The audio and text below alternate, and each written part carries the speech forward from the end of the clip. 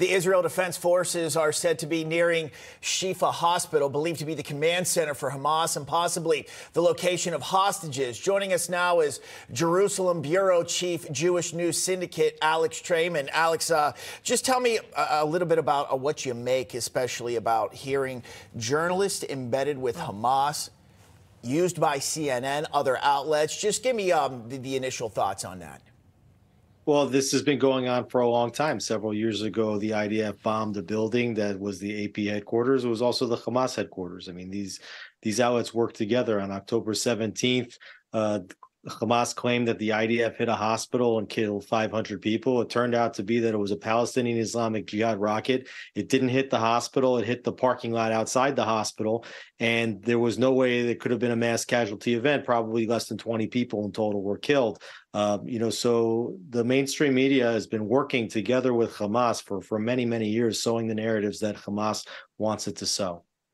To ask you about this, Israeli Prime Minister Benjamin Netanyahu today criticized mainstream Western media for working with those stringers, as they're called, or photojournalists embedded with Hamas, but calling them specifically accomplices in crimes against humanity. Now, we do want to point out that CNN has already formally severed ties with a freelancer who was photographed getting a kiss from the terror group's leader. Also, the New York Times coming out and saying we had absolutely no idea this was happening in advance. These are freelance photojournalists. We do not give them direction. They work with different outlets already in those regions.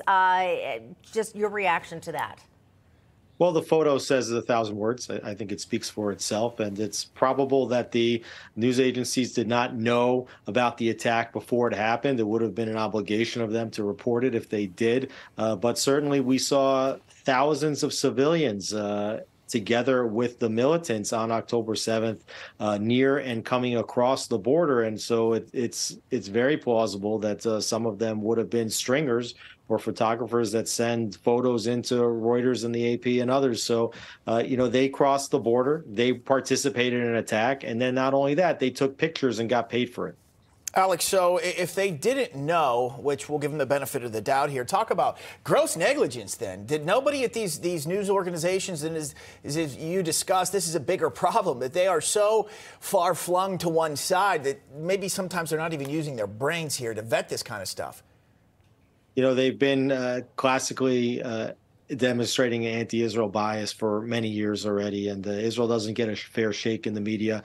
So I think it's beyond negligence. There's a campaign here to delegitimize Israel in the mainstream media. Every single one of the majors out there, the AP, Reuters, New York Times, BBC, CNN, they've all participated. Look at Reuters today. They still have 6 headlines up that you can search online and see their headlines about the IDF strike on the hospital that was proved to be not true. They're still reporting that the IDF did it. So, this is just the latest in a string of incidents that proves where the mainstream media is with regard to Israel. Yeah, hard to know exactly what they knew at the time, but no doubt shouldn't have happened. Shouldn't have happened on that level. Alex Traiman, thank you so much for coming on. Thank you for having me.